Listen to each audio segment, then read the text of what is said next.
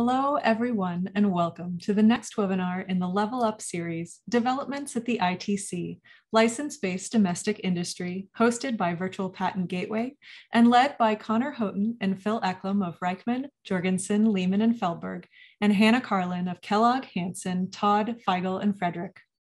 Virtual Patent Gateway founder Ashley Chung has a passion for supporting women in the workplace and is committed to developing a growth mindset within VPG. Connor is an associate in RJLF's Washington, D.C. office and focuses on intellectual property litigation in a wide variety of technologies and has participated in cases before federal district and appellate courts, the International Trade Commission, and the United States Patent and Trademark Office. Phil is an associate in RJLF's Washington, D.C. office and specializes in patent litigation in U.S. district courts, the U.S. International Trade Commission, and the U.S. Patent and Trademark Office. Hannah joined Kellogg, Hansen, Todd, Feigl, and Frederick as an associate in 2020. Prior to joining the firm, Ms. Carlin served as a law clerk to Judge Bruce M. Celia on the U.S. Court of Appeals for the First Circuit and Chief Justice Mark V. Green on the Massachusetts Appeals Court. This webinar will be recorded for future use, and we've applied for 1 hour Virginia CLE. Ashley will notify you when it is approved. There'll be a short Q&A at the end of the presentation. And with that, I'll hand it over to Connor. Thanks everyone for joining. I'm Connor, and we're going to talk today about developments at the ITC, specifically focusing on license-based domestic industries. So just a quick overview of where we're going. I'll start off with a couple of minutes discussing just the background of the ITC for anybody who's not familiar, going through the various requirements, timelines, pros and cons. Then we'll turn to a little bit more detail about the history of the domestic industry requirement, which will kind of help explain how we got to having domestic industries based on licenses.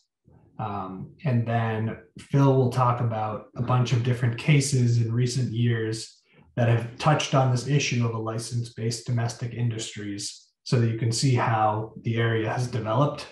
And at the end, we'll talk a little bit about non-practicing entities at the ITC and how the ITC has kind of classified those and some recent movements in Congress trying to address various aspects of NPEs and the ITC specifically. So to start it off with an overview, the ITC stands for U.S. International Trade Commission.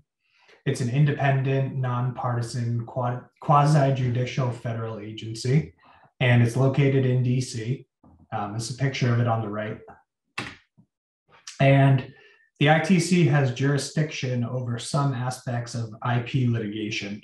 There's a statute called Section 337, which is 19 U.S.C. 1337. And that kind of forms the basis of jurisdiction to decide IP disputes. The statute, the part of the statute that's important is that it prohibits the importation into the U.S., the sale for importation, or the sale within the U.S. after importation of articles that infringe a valid and enforceable U.S. patent. And so in addition to patents, the ITC can hear several other types of IP disputes, including copyrights and trade secrets and trademarks, but the vast majority of Section 337 cases are patent cases, and that's what we're going to kind of focus most heavily on in our presentation. Section 337 cases are heard by administrative law judges. They decide all issues in the case in a bench trial. There's no jury, but there's usually a fairly short hearing, which is between 3 and 5 days typically, which is essentially the trial for the case. And that's heard by an ALJ. So some advantages of the ITC are its speed. The ITC typically sets a target date to issue its relief in 16 months. Compared to a district court where the average time to trial is 2.5 years or greater, it can provide much faster relief to parties seeking to enforce patents. You can also sue multiple respondents in a single case at the ITC. So you don't have to find multiple venues or worry about personal jurisdiction over a defendant in different states and courts. Everybody can be brought into the same case. Similarly, you can get broad discovery over foreign-based companies. The ITC is litigation over imported products. And so often the companies that you're suing will be based outside the US, and it can be difficult to get discovery from them in a district court. But in the ITC, it's a little bit easier because of the jurisdiction over the products rather than the companies. And then there are unique remedies in the ITC. You don't have to prove irreparable harm to get an exclusion order, which is essentially an injunction to stop people from importing and selling products in the US. Some disadvantages are that there are no damages in the ITC. You can file a parallel district court case, but that's not going to really run while the ITC case is running. And so the relief you're getting is an exclusion order, but you don't get money damages. There is a risk of design around where parties can change their product that you accused of infringement and get a ruling that that could be non-infringing during the case, which is sometimes hard to do in a district court. And then rulings on infringement and validity in the ITC are not binding on district courts. So although they're persuasive, they're not Article 3 courts, and so they don't have the power to cancel patents or to have preclusive effect on findings of infringement. I mentioned there are unique remedies at the ITC. The three kind of most common remedies are a limited exclusion order, which excludes all infringing products from the named respondents from entering the US, a general exclusion order, which excludes not only the named respondent's product, but all infringing products, regardless of who is selling them, and then a cease and desist order, which ensures compliance with exclusion orders and violation of which can lead to civil penalties, which are money damages, but they're more like a fine that's paid to the government. So some unique aspects of the ITC and where we're kind of going with the presentation today have to do with domestic industry. So in addition to needing to show that the products that you're accusing of infringement are imported in order for the ITC to have jurisdiction at all, the complainant, or what would typically be the plaintiff in a district court case, needs to show that they satisfy the domestic industry requirement. And Hannah's going to get into the kind of backstory of where this comes from in the next section.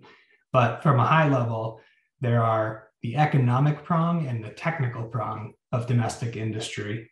And the technical prong requires that there be an industry in the United States related to articles protected by the patent.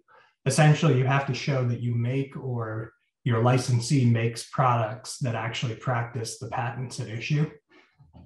And then the economic prong requires that there is an industry in the United States where the complainant or licensees have made significant or substantial investments in the products that practice the patents. And so it's kind of a high hurdle and something that's getting more difficult to prove over time, actually. But this is sort of a whole nother requirement that the patent holder has to prove in order to win an ITC case and get an exclusion order. So in addition to proving infringement and that your patents are valid, you also have to show that you satisfy the domestic industry requirement. And that's where we're going today to talk about license-based domestic industries. So turn it over to Hannah. I think you're still on mute. Sorry. So the history of the domestic industry requirement will explore from the enactment of Section 337 in 1930 to some amendments in 1988 that were spurred by how the ITC was interpreting the term industry, and then look at how the amendments to the statute have been used today. So as Connor mentioned, the first prong of domestic industry is the economic prong. And so Section 337, as it was initially enacted, prohibited unfair methods of competition and acts that had the effect of destroying or substantially injuring a US industry. Now, the statute as written remained in place for another 58 years. Before 1988, the statute did not define the term industry as it was used at all. The ITC then interpreted the term to mean domestic manufacture or production of the patented product by the patentee or the licensee. This could include substantial servicing activities such as domestic repair and installation as well, but it did not extend to companies that were merely importing products. For instance, American importers who produced products abroad and engaged in relatively small non-promotional and non-financing activities in the US could not satisfy the economic prong. Congress accepted the standard definition as the ITC interpreted it, and they referenced the ITC's definition approvingly in a 1973 House report, noting that the patents had to be exploited by production in the US. In 1988, Congress changed the statute to add what is now Section 337A, which was in response to an invitation from the Federal Circuit. In 1983, the Federal Circuit, in a case called Shaper, which was about toy trucks, the Federal Circuit had rejected the toy maker licensee's arguments that its employment of labor capital satisfied the domestic industry requirement. Shaper excluded the US-based designers' research and development expenses because they weren't included in the statute, and found that because the toys were produced abroad, that the licensee had failed to satisfy the economic prong. In reaching this decision, the Federal Circuit noted that it was for Congress, rather than for the courts or the ITC, to legislate this policy. Congress accepted the invitation and amended the statute. The amendments made clear that domestic production was no longer required so long as significant investment and activities of the type enumerated were happening domestically. So the statute as amended specifically enumerated 3 instances in which domestic industry could exist beyond just production. A, provided for significant investment in plant and equipment. B, provides for significant employment of labor or capital, which was the specific type of domestic industry that the Commission and Federal Circuit had both rejected in the Shaper case. Finally, or C, a substantial investment in the patent's exploitation, including engineering, research and development, or licensing. Unlike A and B, subsection C has the additional requirement of exploitation, which requires a nexus between the asserted patent and the US investment in the exploitation. Exploitation has been interpreted broadly to include efforts to improve, develop, or otherwise take advantage of the asserted patent. For instance, exploitation includes research and development activities that go toward developing domestic industry products that embody in practice the asserted claims that relate to fundamental technology embedded in those domestic industry products. Moreover, evidence of investment in a protected article that practices the patent can also usually support the inference that the investment was itself an exploitation of the patent. Once the technical prong of domestic industry has been established, the investments in those products constitute investment in protected articles that practice the patent, which alone can satisfy this exploitation requirement found in subsection C. And then if we go to the next slide, in adding subsection A, Congress sought to remedy that the ITC's interpretation of industry did not protect innovators who came up with inventions or sought to license their intellectual property, but did not produce anything domestically. Congress specifically wrote in 1986 reports that it wanted to strengthen the effectiveness of Section 337. Those reports that came out just a year before the amendments explained that the new definition of domestic industry didn't require production of the product so long as significant investment or other economic prong activities listed in Section A of the statute were happening in the United States. This was because Congress wanted to make Section 337 broader and felt that the ITC was interpreting industry far too narrowly. In writing this, Congress specifically cited the Commission and Federal Circuit opinion that arose out of Shaper and the toy trucks, noting concern that the Commission was interpreting the domestic industry requirement inconsistently and in an unduly narrow manner that was inadequate to protect American innovators. The Federal Circuit detailed this revision history in a 2013 case called Interdigital Communications. There, the Federal Circuit explained that Section 337 now provides protection for industries based on the creation and exploitation of intellectual property, even without production of the ultimate products practicing that technology. Now we can look at the economic prong based specifically on licenses. The ITC has explained that the economic prong activities required to show domestic industry can be met by licensees in addition to or instead of by the patentees themselves. Licensees' research and development expenses, creation of prototypes, and other activities have since routinely been found to satisfy the domestic industry requirement since the statute was amended in 1988.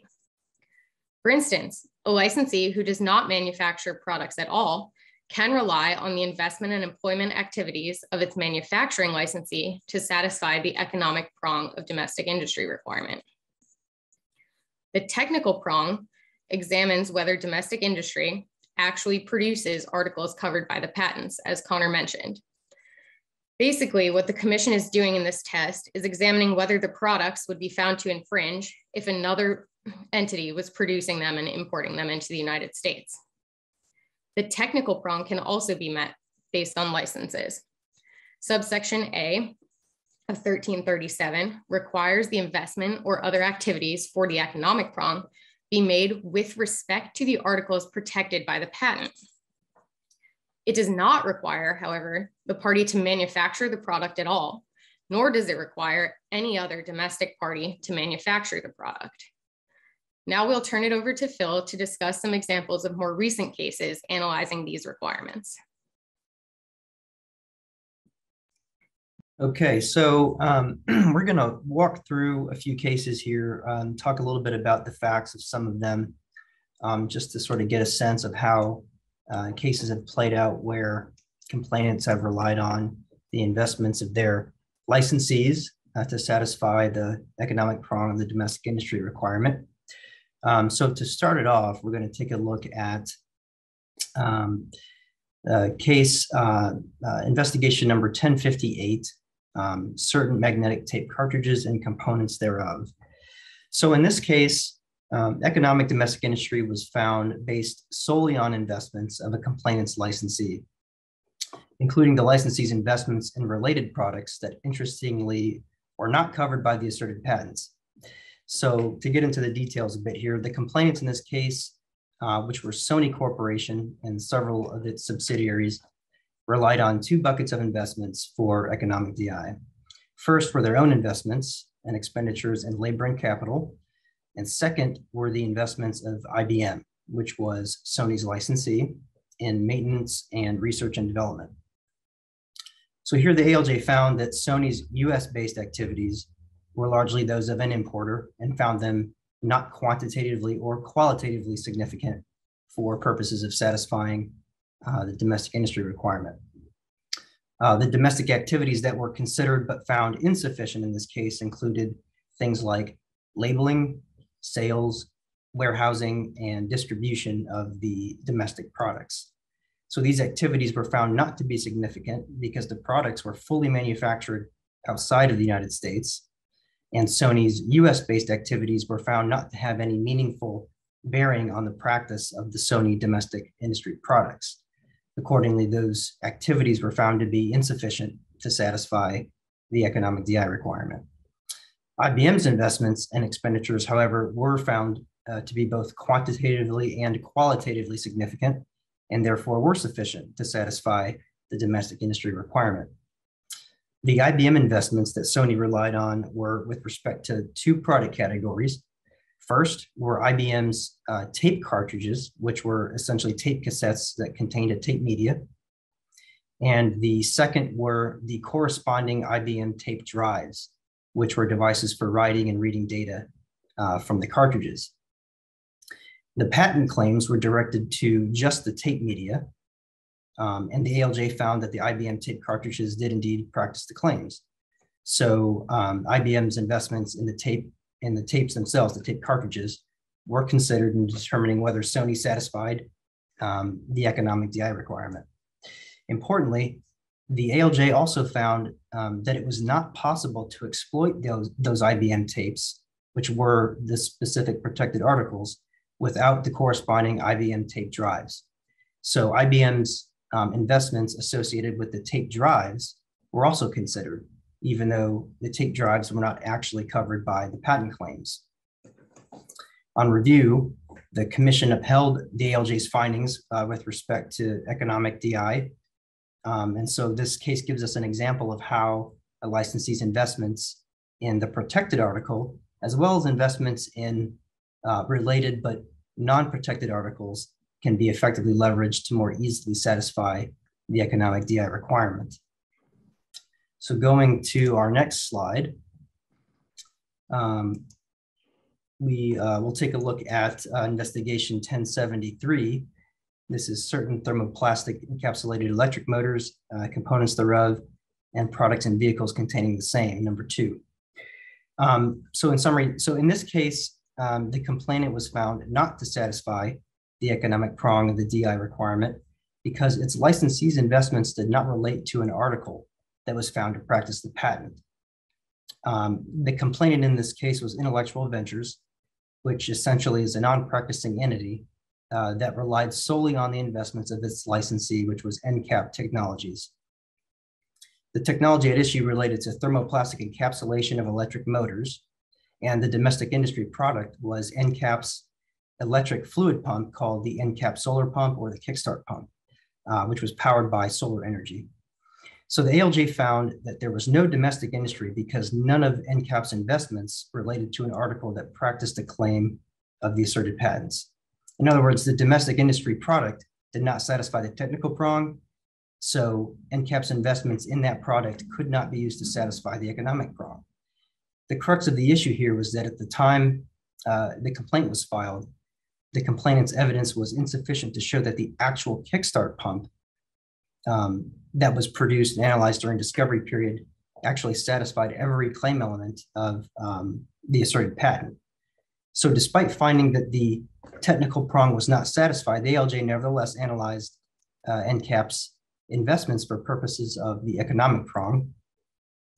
And the ALJ found that complainant's economic prong DI case suffered under all 3 types of investment categories. So regarding plant and equipment, the ALJ found that the investments were not sufficiently tied to the domestic industry product, so they were neither qualitatively nor quantitatively significant. With respect to labor and capital, the ALJ found that NCAP's labor costs were simply not quantitatively significant to satisfy the economic prong.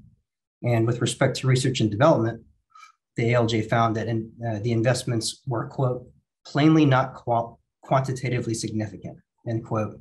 And so on that basis, the ALJ found them insufficient to satisfy the economic prong. So on review, the commission affirmed the ALJ's findings and held that even if IV had shown that there was a domestic industry product that practiced the patent, IV's investments were too modest to meet the domestic industry requirement. So this is a case that highlights 2 issues with relying solely on licensees, which are ensuring that the domestic product practices at least one claim, all of the claim elements, and determining whether the domestic investments are sufficiently substantial to meet the economic prong. So on our next slide, we'll take a look at a different case. This is investigation 1130, certain beverage dispensing systems and components thereof.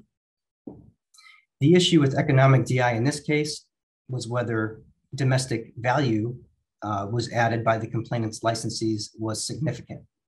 So the complainant in this case, 2 Heineken entities, and that's Heineken like the beer, relied on investments of its licensee called Hopsy, which it characterized as a small and growing startup business. The technology at issue related to a tabletop beer dispenser in which the entire beer line from the mini keg to the outlet end of the dispenser is fully disposable. So Hopsy imported under license a number of components, including the dispenser itself, and then added value to the system through additional inputs, including domestically sourced beer. And this is because some of the claims required a carbonated beverage, so beer was part of what was required. The respondents, which included Anheuser-Busch and InBev entities, argued that Hopsy's investments should be considered in the context of a much larger domestic industry, which they said would include Anheuser-Busch, Heineken, and other large beer industry players instead of just looking at Hopsy and looking at the smaller homebrew industry itself. So the ALJ found that Hopsy's investments were indeed significant. And the ALJ noted that Heineken and Anheuser-Busch and InBev's expenditures in their worldwide business would, of course, dwarf Hopsy's expenditures. And that but the ALJ found that such a comparison of those expenditures to Hopsy's would not be meaningful in this context because those two respective industries, the big, Anheuser-Busch InBev industry versus that of Hopsy, were too different. And so the comparison there would not be useful. So the ALJ reasoned that Hopsy's investments were indeed significant, not only in the context of a small startup business, but also in the context of investments that Heineken and Hopsy made with respect to this nascent and sort of emerging home draft beer industry. So on review, the commission largely adopted the ALJ's findings. The commission agreed that Hopsy's investments were significant for the reasons that the ALJ explained, despite the fact that Hopsy's investments would be essentially dwarfed by, bigger companies like Anheuser-Busch and Heineken itself, if you were to consider the broader beer market.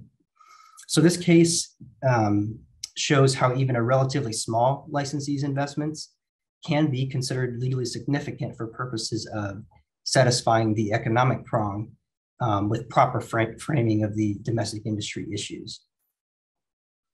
So moving on to our next case, this is investigation 1131, certain wireless mesh networking products and related components thereof. The issue with economic DI in this case, and this is a kind of a two-part case that we'll discuss, so it's a little bit longer than the others, but the issue here with economic DI was whether the complainant's investments in licensing, and that's just licensing, the asserted patents, could by themselves satisfy the economic prong under all three subparagraphs A, B, and C. So here the complainant, SIPCO, was effectively a non-practicing entity that licenses patents covering wireless mesh technology. And for the technical prong, SIPCO's domestic industry products included products of its licensee, which was Honeywell. For the economic prong, however, SIPCO relied on only its investments in licensing. So in other words, it did not rely on the investments of its licensee Honeywell in any way.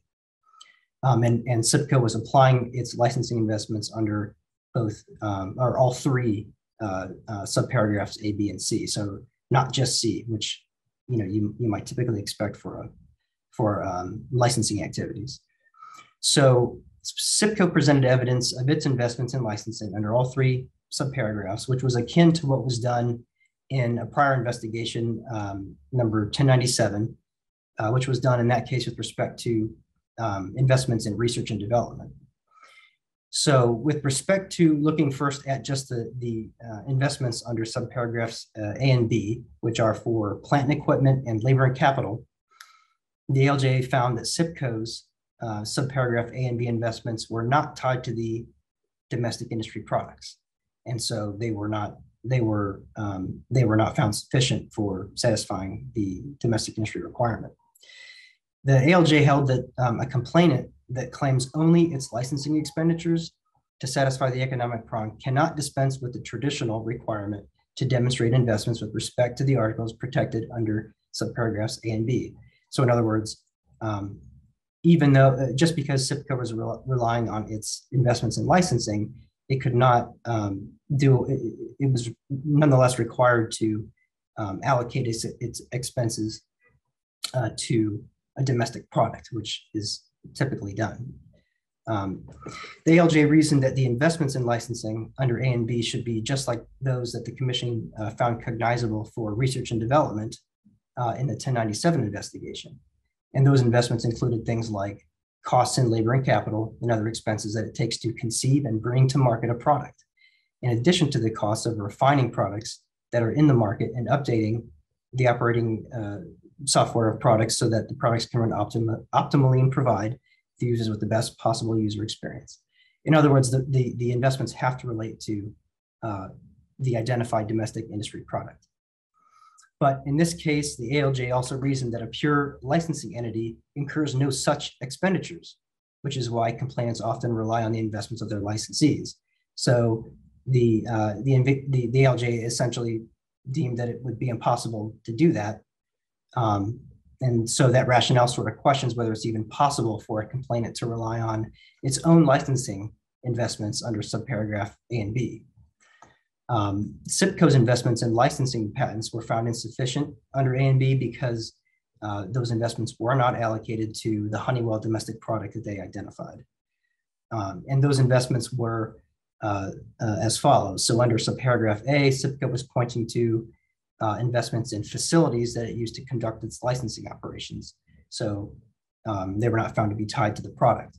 And under subparagraph B, SIPCO identified activities of its employees in its licensing operations, and as well as entering into licensing agreements covering at least one of these certain patents with roughly 100 other companies, and engaging in licensing discussions with roughly 100 additional companies. So again, these activities were not shown to be sufficiently tied to the Honeywell domestic products. So that covers the investments under A and B. So turning to the next slide, with respect to investments under subparagraph C, the ALJ found that SIPCO had in fact satisfied the nexus requirement to show that its US-based activities were in the exploitation of the asserted patents, and that those activities were linked to licensing efforts concerning the asserted patents. However, the ALJ found that SIPCO's subparagraph C investments were not allocated to the domestic industry product. So similar problem with the investments under subparagraphs A and B. The ALJ reasoned that the economic prong requirement, which applies to subparagraph C domestic industries, necessitates an appropriate allocation under each subsection to activities related to the protected articles.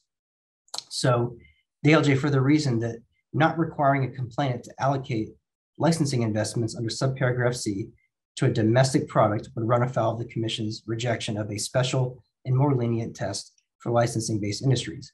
In other words, the Commission has held that just because a licensee may rely, or that a complainant may rely on licensing investments by themselves, that doesn't mean that if you do, a complainant should have somehow a sort of easier way of satisfying the economic prong requirement.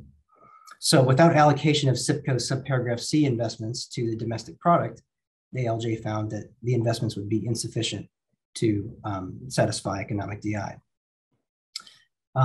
So on review, the Commission ended up taking no position on whether SIPCO satisfied the domestic industry requirement, which was a little bit interesting there. But at the end of the day, yeah, it took no position instead of affirming or modifying. So this case kind of sheds light on what a complainant may need to prove when seeking to rely on just the investments of its licensing, when relying on just the investments of its licensing activities as opposed to those of its licensee. Yeah, and so just to jump in to highlight the kind of distinction between this case and some of the other ones we talked about, the statute lets you rely specifically on section C in licensing activities. So rather than licensee, licensing. And so, you know, in the previous cases Phil talked about, the complainant was licensing its patents to other companies and relying on the investments and the products of those other companies to satisfy domestic industry. In this case, they licensed the patents, but what they were trying to rely on as their investments was not the investments that their licensee was doing, but the actual money that they spent in doing the licensing. And that's something that the statute technically allows you to do, but it seems like based on this case and other recent kind of developments, it's almost impossible to actually rely on those licensing investments as opposed to licensee investments. Yeah, that's right. And to sort of put a finer point on what is, you know, a little bit more difficult here is that when you have the types of investments that the licensor is making, they just don't quite so easily, they're not so easily allocatable to the domestic industry product. So we have the technical form requirement, and so we have to, as this case explains, tie those investments to the product. So if there's an easier way or a clearer way to tie the licensing investments to the product itself, then the case may have come out a little bit different, or cases in the future may take a different path. But here the problem was that the types of investments that they were relying on, the types of activities they were relying on for those investments, didn't pair up with the one domestic product that they had identified in that case. So turning to our next couple cases here, and these are a little bit shorter. Investigation 1145. So this was a trade secret case.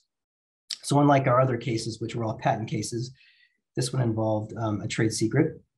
And one of the questions here in this case was whether the complainant was allowed to rely on investments made by unrelated licensees. So in other words, entities that were not related corporate entities for purposes of proving the existence of a domestic industry. But here it was held that yes, a complainant is indeed allowed to rely on the investments of non-exclusive licensees to satisfy the economic prong. So it's perhaps not a tremendously eye-opening case, but the point here is that when we're talking about relying on the investments of licensees, we could be looking at sort of a range of different types of licensees. So it may be an exclusive licensee where the patent holder and the exclusive licensee come together, or it may be that the complainant relies on a host of licensees that are not exclusive licensees, but anybody who has a license to the patent and whose products practice that patent and whose investments can be relied on in that way. So this case kind of just points out that there's a little bit broader of a spectrum to what kinds of licensees' investments can be relied on by a complainant for satisfying economic DI. Yeah, and we'll come back to this a little bit at the end, but an interesting thing that sometimes happens is in these cases is that a complainant will file a case based on a licensee's domestic industry without telling their licensee that they're going to do it. And then they'll serve them with a subpoena and seek all sorts of information that they need, but they won't necessarily have to be a willing participant in the case to get dragged in and be basically used to satisfy domestic industry. And that's one of the things that some of these more recent bills in Congress are trying to address, because that's not very popular for big companies who take licenses to get out of litigation and then get pulled back into the ITC. And so there's a little bit of momentum to try and stop that practice, but we'll talk about that at the end.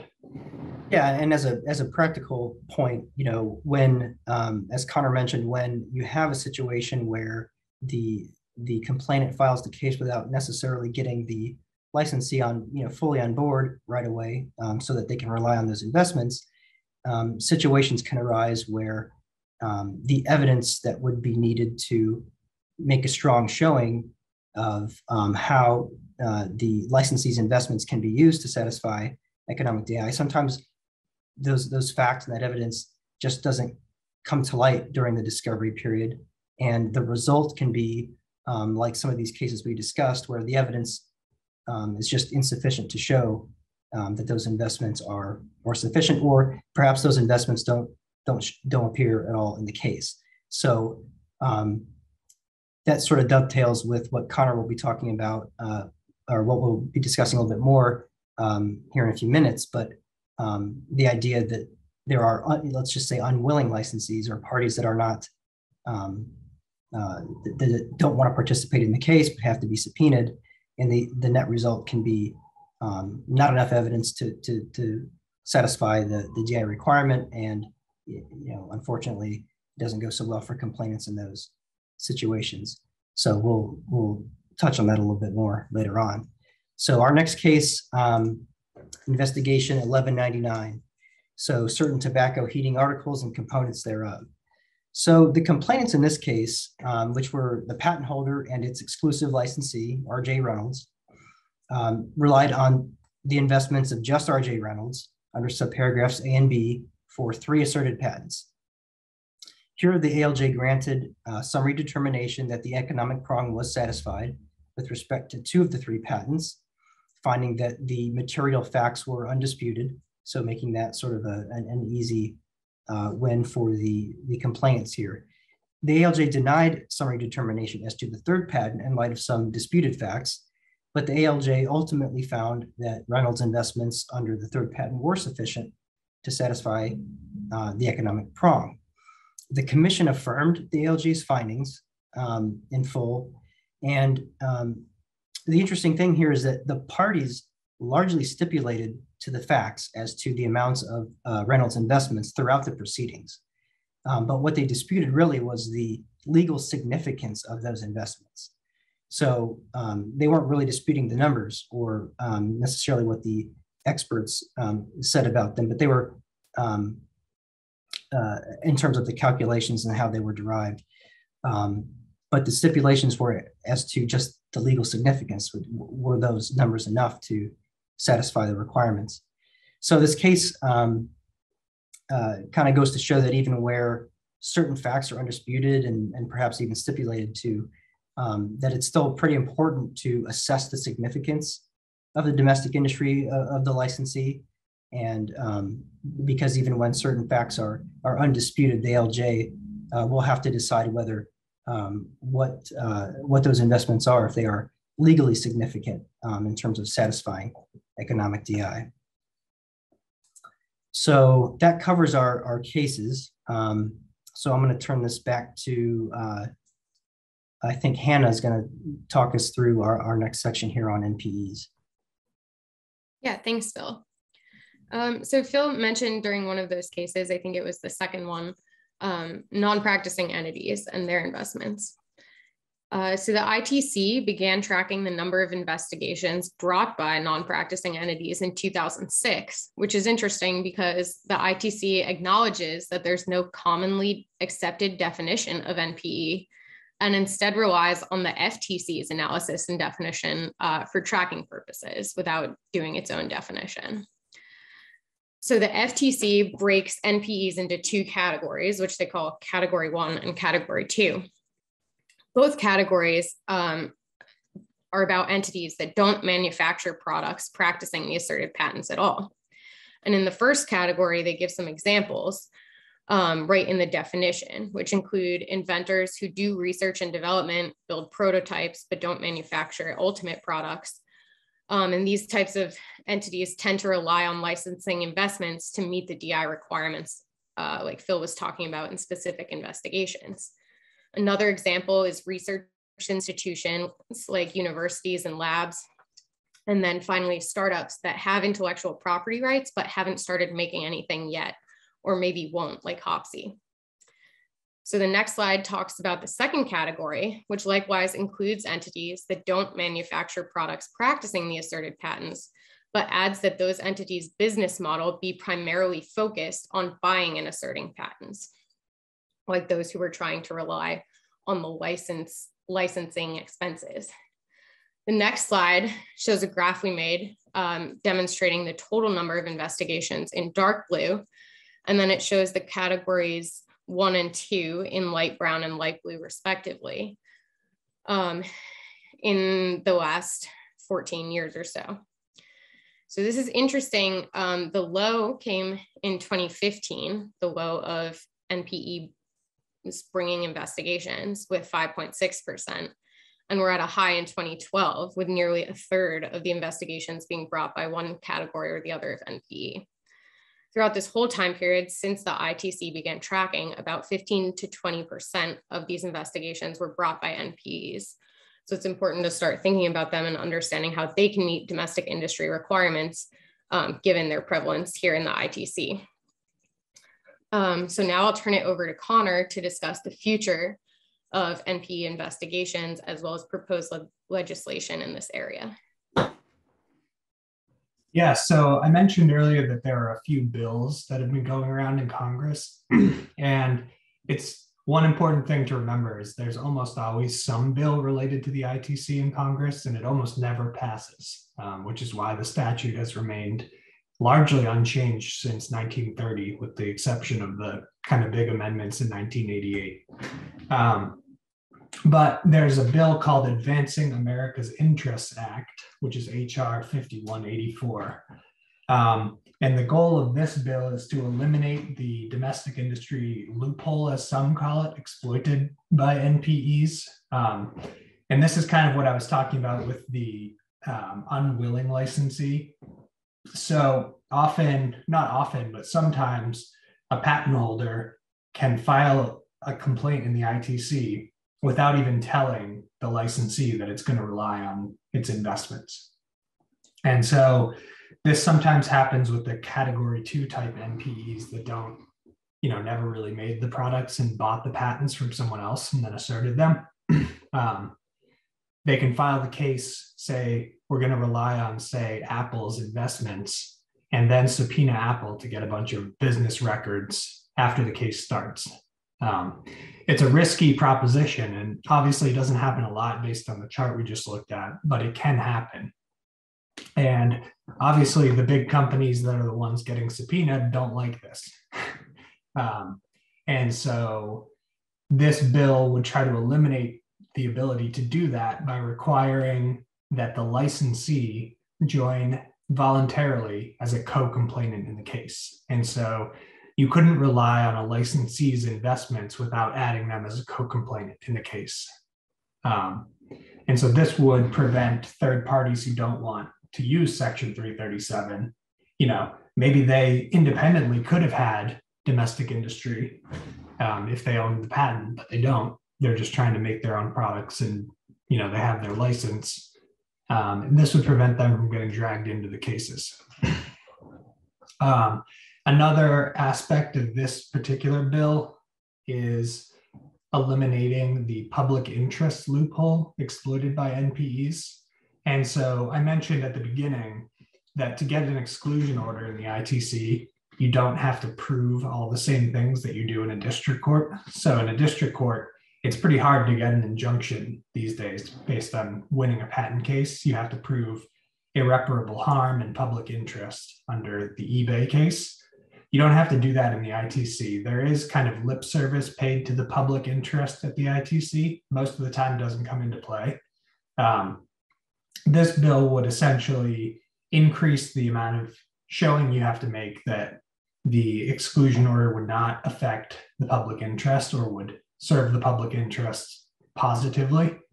And it would expand the things that the ITC looks at to more broadly reflect the impact that an exclusion order would have on the US economy.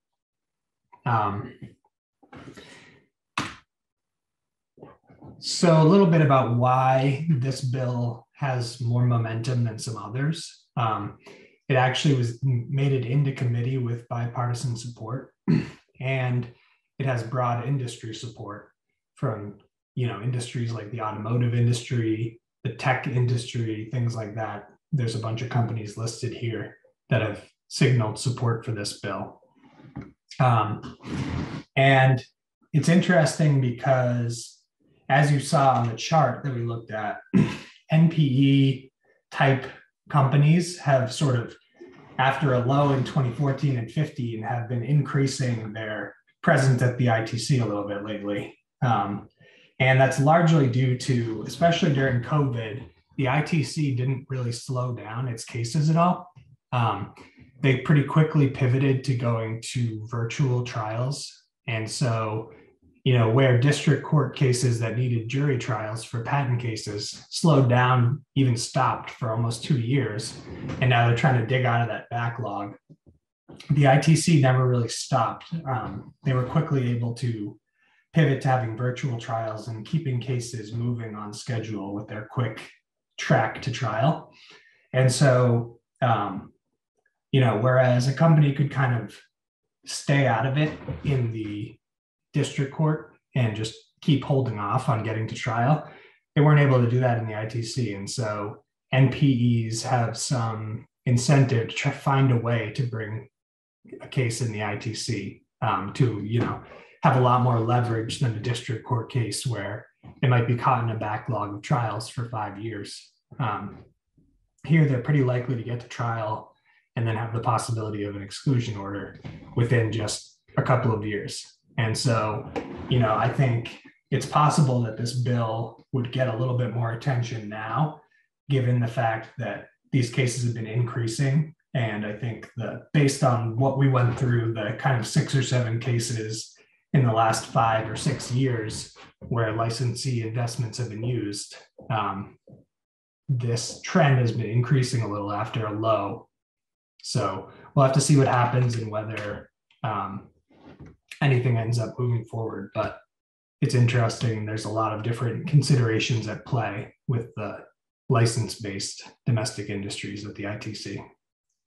Well, one of the things too, Connor, to mention about that chart that you just had up there, we're seeing the traction on this bill that's probably a little bit higher than others that have come before. But it's interesting to point out that even with all this attention that it's getting, the number of NPE complaints are still comparatively pretty low to all other types of complaints. So while this would affect a relatively small number of complaints, it's got a fair bit of attention, all things considered. So I think that's another reason why it's kind of an interesting thing to follow and see how it develops. Yeah, and as we discussed, the domestic industry requirement has been getting a little bit more and more difficult to prove for anybody, not just for an NPE, but for any company, even if they're not relying on licenses. And so I think that's another consideration as to why the percentage of those complaints are so low, because it's not cheap to bring an ITC complaint. And so if you're not fairly confident you're going to be able to have a domestic industry, then it's a big expense and a big risk for companies. I think that's about all we have. So there's a couple minutes left. If anybody has questions, you can put them in the chat, or you can just go on audio and shout them out. It looks like Ashley had a question. From a practical standpoint, do you see any changes in how ITC handles protective order subscriptions and parties who violate protective order issues, even inadvertently? I've had this come up in a couple of my cases, and it's hard for the ITC. There's really strict protective orders in the ITC. There's broad discovery, and pretty much everything is on an outside counsel's eyes only protective order. So in-house counsel are a bit removed from ITC cases. But so that can kind of be interesting where the company is just a licensing company and they don't necessarily have technical employees. The same people who are making decisions about the case might be the lawyers for the company. That's happened in a few cases, but they're supposed to be walled off from kind of the substance of the case. And the ITC's ability to police the protective orders is a little bit weak, really, considering how strict the protective orders are, because they don't really have the same ability to have monetary sanctions and other relief like that. And so I haven't seen a difference in, the protective orders are the same. And how they can police them, I haven't noticed a big difference, but it is something to keep in mind when, a company might not have the same distinction between its technical people and its legal people. That's a good point, Connor. And, an interesting thing to kind of tie into what you mentioned earlier about the way that proceedings have sort of pivoted to remote type proceedings. One of the things that parties do is they sort of agree to, their own terms for how certain types of confidential information are handled. So in some cases, particularly when you're dealing with things like source code, things that are considered, extremely sensitive, the parties will agree to or put in place certain procedures for policing themselves how information is viewed, when it's viewed, things like that. So you may end up seeing pretty complicated procedures for accessing a party's source code, and if that's done remotely, things can get even more complicated, where you may have intricate software and sort of chaperone systems made available where you can only access it during certain times under certain conditions. So the parties will, in a lot of cases, take it upon themselves to introduce ways to ensure that confidential information is handled, according to their liking, so that, issues don't come up and, hopefully won't have to go to the commission and things like that, or to the ALJ. So. It looks like there's one more question we can probably handle. What about when ITC documents are used in PTAB proceedings as exhibits, since PTAB typically does protective orders that are just standard and doesn't have tiered designations? That might be a good one for you to handle, Phil. So the the PTAB, from my experience, generally, disfavors having documents, filed under seal, but it happens, and it happens a lot, just due to the nature and sensitivity of certain documents.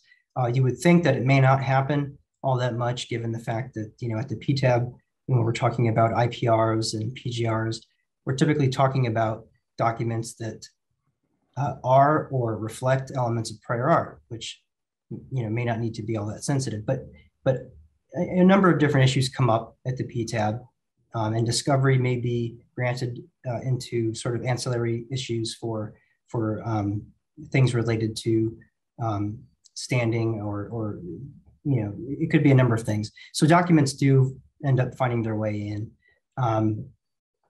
But when that happens, the PTAB does have sort of a standard protective order that they use.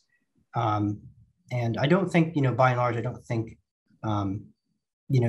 it's not sort of a big problem to have documents that may be discovered in an ITC case come in. I think the big issue is just ensuring that the protective order in the ITC is respected. At the same time, any protective order rules are respected at the PTAB.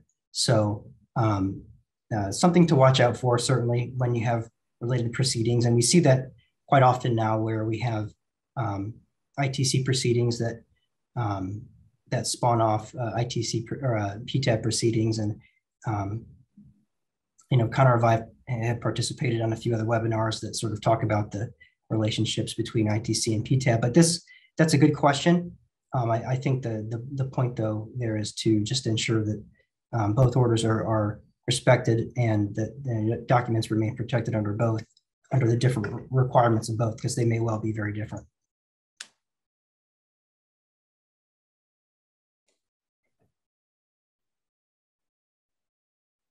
All right. So, yeah, I think that brings us to the end. Connor, I don't know if you had anything else, or Hannah?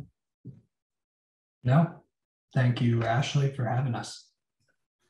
Awesome. Thanks, everyone. If there are no further questions, just want to say thanks to Connor, Hannah, and Phil for this presentation today, and we'll see you next time.